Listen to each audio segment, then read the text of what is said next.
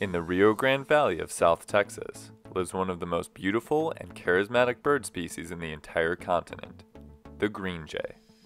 Green jays are extremely distinctive in their appearance. They have a dark green back with a light green underside, and their tail starts out greenish at the base and fades to blue at the end of the feathers.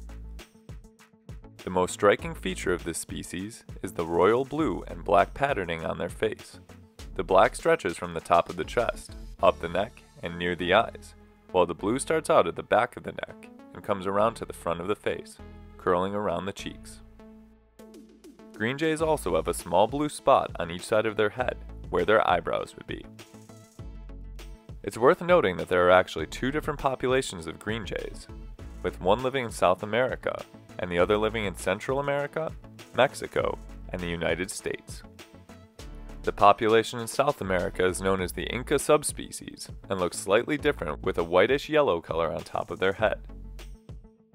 When looking at the green jay's range map, it's clear to see these two different populations of green jays, with the more southern population forming something of a C shape around the northwestern part of South America.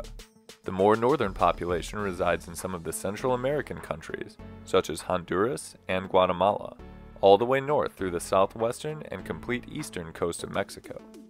In the United States, the only state to find this species in is Texas, where they inhabit most of the southern tip of the state. Part of the appeal of the green jay as a species is certainly due to its coloration and rarity in the United States, but another thing about them that people love is their charismatic personality. The word charismatic is thrown out a lot when talking about animals. Essentially, it means the creature in question is endearing in some way due to its intelligence or goofiness. Green jays certainly display a lot of intelligence, and are actually one of the few North American bird species that have been observed using tools. Much of the time, this action comes in the form of a bird using sticks to pry open crevices in tree bark to search for insects. They will also imitate the sounds of birds of prey in an attempt to scare away other birds from food sources they wish to gain access to, which is also pretty intelligent. Speaking of food, green jays have an incredibly varied diet. They eat insects, nuts, seeds, fruit, eggs of other birds, and small invertebrates. When foraging, green jays are extremely systematic in their approach. They will move together in groups and scour every inch of plants and trees. They will also dig through the leaf litter as they investigate the ground for anything tasty. Another interesting thing about these birds is the way they flock together. Green jays form family groups consisting of a breeding pair of birds, that pair's non-breeding nestlings from the prior year, and the chicks of the current year. The non-breeding birds that were hatched the prior year assist in defending the territory and thus helping the breeding pair, something like older siblings looking after the younger ones. Green jays live in different habitats depending on the continent they inhabit. In South America, they live in woodlands in both high and low elevation areas, as well as rainforests and plantations. In North America, this species also inhabits woodlands, but they can also be found in scrub and dry forests.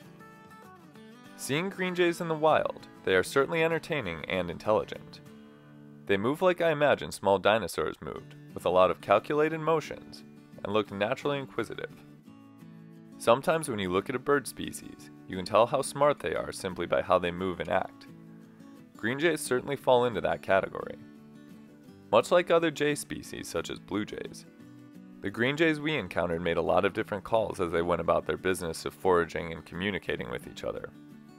As I mentioned, they are mimics and can copy the sounds of other birds, so it wasn't uncommon to hear them making new noises on a consistent basis.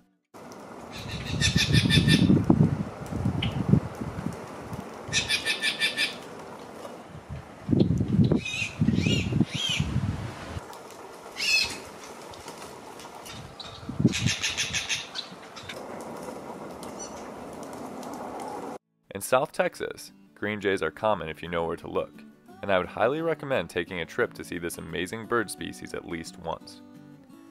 Did you enjoy this video? Let us know in the comments below. And as always, thanks for watching. We'll see you next time on Badgerland Birding.